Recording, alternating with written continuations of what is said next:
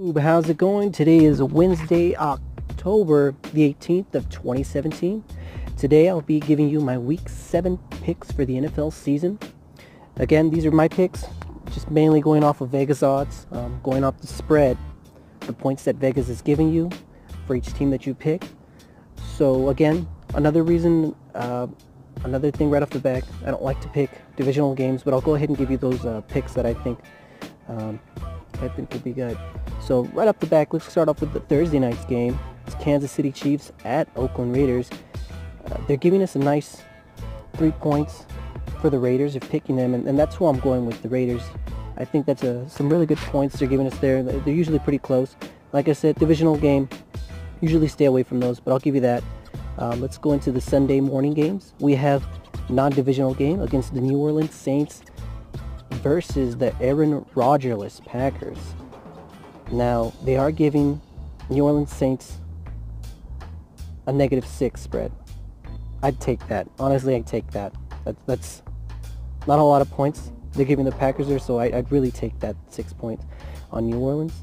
The next game being Carolina Panthers out at Soldier Stadium to face the Bears. And you know what?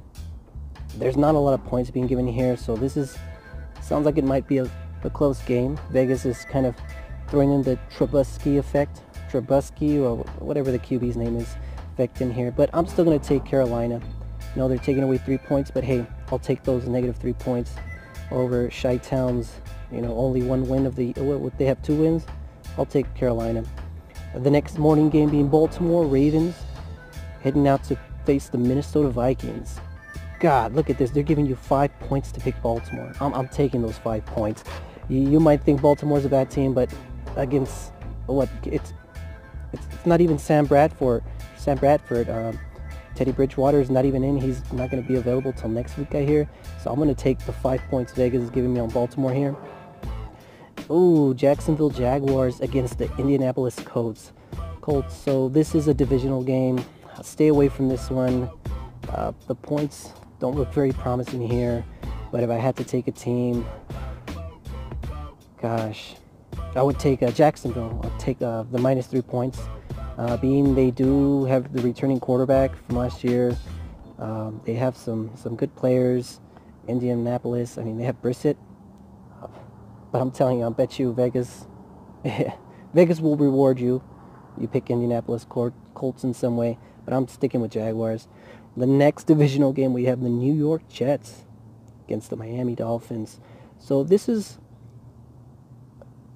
could go either way. I'm going to go ahead and take the 3 points they're giving you on the Jets. Just because, Jay Cutler, he's very inconsistent at times. But then at times he could be the best damn quarterback in the league. But I'll take the Jets. Just go with the Jets. I'm going with the Jets. Non-divisional game between Arizona Cardinals and the Los Angeles Rams. So they're going to give you 3 points for going with Arizona against the Rams. And you know what? I'll take that. The 3 points, that sounds pretty good. Divisional game. Again, I might have said non-divisional, but this is a divisional game. I'll take the 3 points. I would stay away from this if I was in Vegas, but I'll take it. Adrian Peterson, he kicked some ass last week. Sounds like a good game. The next one, Tennessee Titans against the Cleveland Browns. So they're giving Cleveland, honestly, 6 points. That's a lot. That's a lot. I'm gonna go ahead and go with Tennessee on this one. 6 points. I'll take the -6. Next game, it's still an AM game. Tampa Bay Buccaneers against the Buffalo Bills. Doesn't look like they have any kind of lines opened up yet. I'll check on that later, but if I had to pick a team, depending on the spread, I bet you it'll be around 5.5 to maybe not even 5.5. It could probably be 3 points to 3.5. I'd probably take a Buffalo in that game. Not because they're at home. It just sounds like that'd be a better matchup for Buffalo there. Now going into the afternoon games, we have the Dallas Cowboys heading out to San Francisco. And I'm going to take Dallas on that. Just the -6 points. I'm pretty sure they can cover that easily on the spread. Dak, the way he's, guiding the team for all those touchdowns. Their defense might not be that good, but who's San Francisco's quarterback? I really don't even know who their quarterback is right now, so I'm going to take Dallas on this. Pretty sure they'll cover that spread. The next afternoon game, we do have Seattle Seahawks facing the G-Men, and they're going to give you 5.5 points for the New York Giants, and I'll take that. Not because of last week. Well, you know what? Yeah, I'm going to take that. I'm going to take the New York Giants. It's looking like I'm pretty sure they'll cover that, or even just get within 3 points, or some kind of dramatic ending. I'm pretty sure the Giants will take that. Another divisional game, Denver Broncos against Los Angeles. I would really stay away from this one. They're giving you +1 point for the Denver Broncos. That's kind of tricky. I think Simeon, he hurt his arm this last game against the Giants. All of a sudden towards the end, Phillip Rivers, you know how inconsistent he is. But if I had to pick a team, I'd go with the Chargers. Just thinking this will come down to the end too, some kind of dramatic play. Another afternoon game, Cincinnati Bengals against the Pittsburgh Steelers. I'm going to take Cincinnati on this, the 5 points there that they're giving you. Usually a close game. 5 points sounds like more than enough that they'll cover. Then we come to the Sunday night game, Atlanta Falcons versus the New England Patriots. Oh, Super Bowl, right? Remember the Super Bowl, how the Atlanta Falcons were winning all first half and then didn't score 1 point second half, letting Tom Brady get another ring there. So, you know what?